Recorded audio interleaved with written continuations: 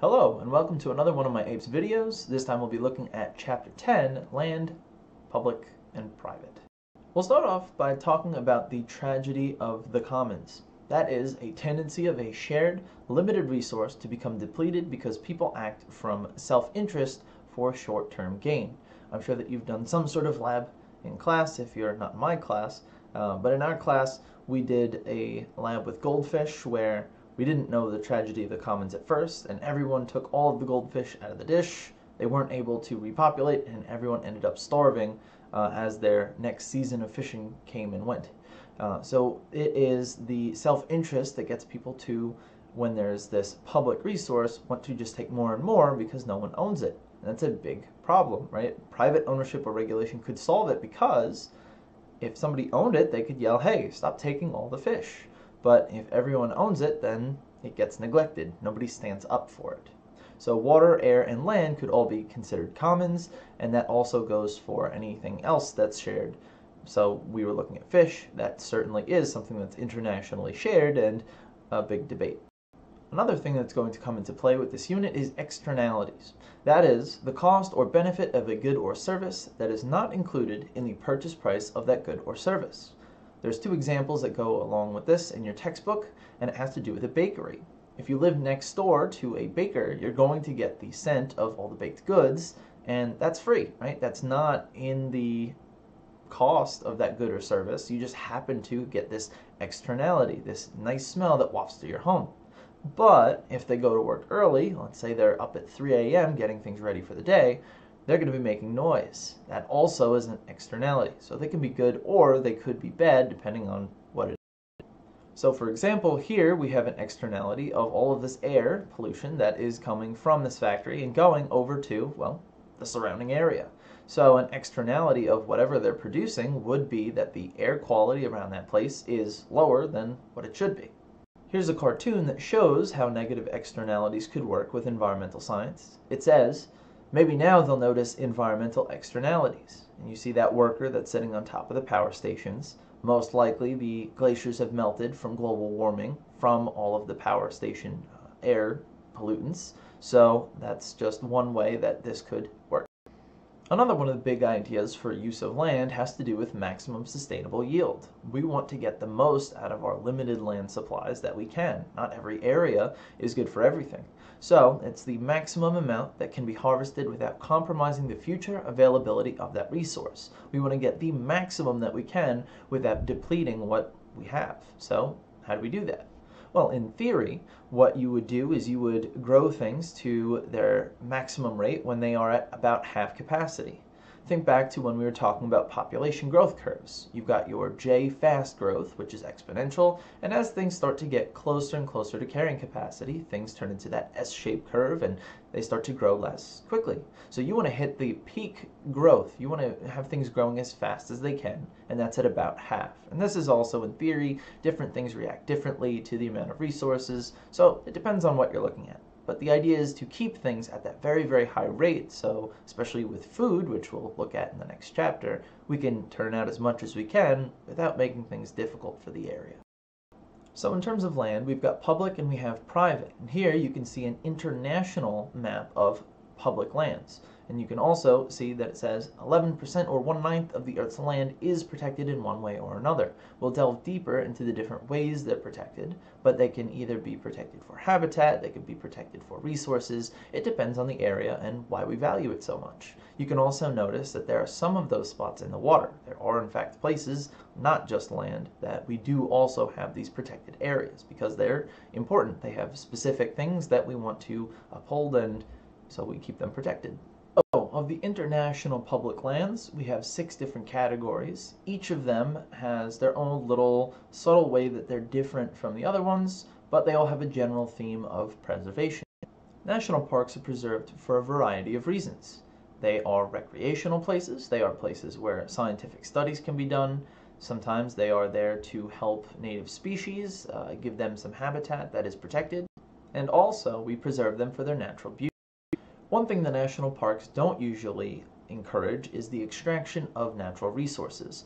On occasion, there are some places that allow it, but getting timber, mining, these are things that don't often happen in national parks. On the other hand, there are the managed resource protected areas. These places do have sustained use of biological, mineral, and recreational resources. So similar to the national parks, but they do allow for some of these ecosystems to be used for their resources. Of course, the main goal of these protected areas is to protect natural ecosystems and use natural resources sustainably when conservation and sustainable use can be mutually beneficial.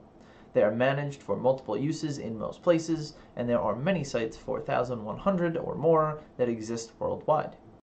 Habitat and species management areas are also a little bit different than those. They are mostly there to, well, maintain biological communities. But this does mean that they are managed so that there can be hunting and conservation on these sites. And these are also a bit more common, with 27,000 plus sites that do exist globally. Strict nature reserves and wilderness areas are much more careful in how they protect their organisms. They do not allow hunting. They are there to fully protect the things that live there and the environments that they live in. For the protected landscapes and seascapes, they do allow the extraction of natural resources, but it must be non-destructive. There is also tourism and recreation in these areas, given they can be quite beautiful, and there are 6,000 plus sites that exist globally. Lastly, of the international public lands, we have national monuments. These are sites that protect unique sites and landmarks. They can be of natural or cultural interest, or they could be something historical, like for instance these arches that you see in the picture, and 20,000 plus sites exist.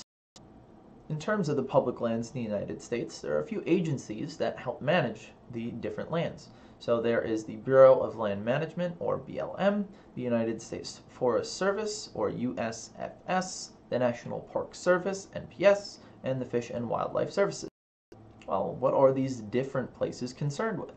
BLM lands have grazing, mining, timber harvesting, and recreation that are associated with them. The USFS lands have timber harvesting, grazing, and recreation. NPS has recreation and conservation, and the FWS lands have wildlife conservation, hunting, and recreation. So there is some overlap, but they each kind of have their own little niche. In addition to the lands that we are using for resources, we also have to be concerned about residential land. Our residential land use has been expanding due to our increasing population. Two words we should be familiar with are suburban, surrounding metropolitan centers and have low population densities compared with those urban areas. We also have exurban, similar to suburban, but are unconnected to any central city or densely populated area. In addition to the growth of the suburban and exurban areas, we also have to be considerate of urban sprawl, the creation of urbanized areas that spread into rural areas and remove clear boundaries between the two. Tends to occur at the edge of a city, replacing farmland. So these are city centers that are growing and growing and growing, and the suburban area and the surrounding area continues to grow outward until you have this entirely urbanized area where once there was this more rural area. So what causes this urban sprawl? Well, there are four main causes. Automobiles and highway construction make it easier to travel away from the city, so folks aren't going to be living there if they have a way to get in and out easily. Two, the living cost. It's very high cost to live in the city. I'm sure if you've talked to anyone trying to live in New York City, it is extremely expensive, very, very different compared to the cost of living in the suburbs. The third thing that leads to urban sprawl is urban blight. The degradation of the built, the actual environment, and the social environment of the city that often accompanies and accelerates migration to the suburbs. So we're going to look at an image of how this works, but the degradation of the place, because nobody is living there, leads to the city center becoming dirty, becoming an area that is not exactly the safest, so it can definitely lead to people wanting to not live in that area. The fourth reason is government policies. So the government policy that we're talking about here specifically is the Highway Trust Fund, which was begun by the Highway Revenue Act of 1956, and it paid for the building and maintenance of large highways, roads that went right into the city. So this is a way to encourage people to not live in the city. Again, if it's easy to get there, you're going to have people that don't want to live there. It's going to be much easier to drive your car, go to the suburbs, have a little bit of a bigger piece of land, so they're going to most likely travel to the city, work there, and then come home. There's also induced demand, which we'll talk about in a moment with another image, but that is an increase in the supply of a good, which causes demand to grow. And then lastly, zoning separates business and residential areas. Zoning can definitely come into play with how urban areas can have sprawl as well. So in this diagram, we see that this is a way that urban blight can operate. If the population starts to shift to the suburbs for a variety of reasons, your city budget is going to decrease. Your tax revenues decline, which then means you are going to have less services. Less money means that you can do less for that area.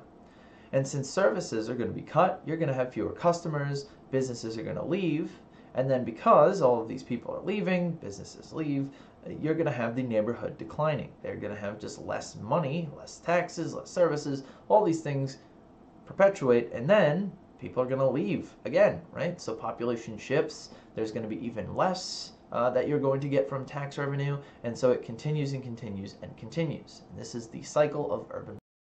Here we can see a cycle of induced demand. It starts at the green arrow with increased gasoline tax revenues, and because they get all these extra taxes, they're going to create more highways. Well, because there's more highways, the suburbs are going to expand, right? If more people can drive in, more people can be around these big roads, and so you get more suburbs. But that leads to more traffic, that leads to a longer commute, and that also leads to more gas. And since it's a gasoline tax, well, that increases as well. So more gas tax leads to more construction, more suburbs, more traffic, longer commute, more gas, and so on and so forth until you have an enormous urban area with, again, more of these highways and more of this induced demand. So going back to zoning, zoning was a practice that was used to figure out in an area or in a city which places can go where, what places can be used for industry, where are people going to live, and so you would have these separations of these zones, and it could severely limit how much people could get from one place to another without a dependency on vehicles.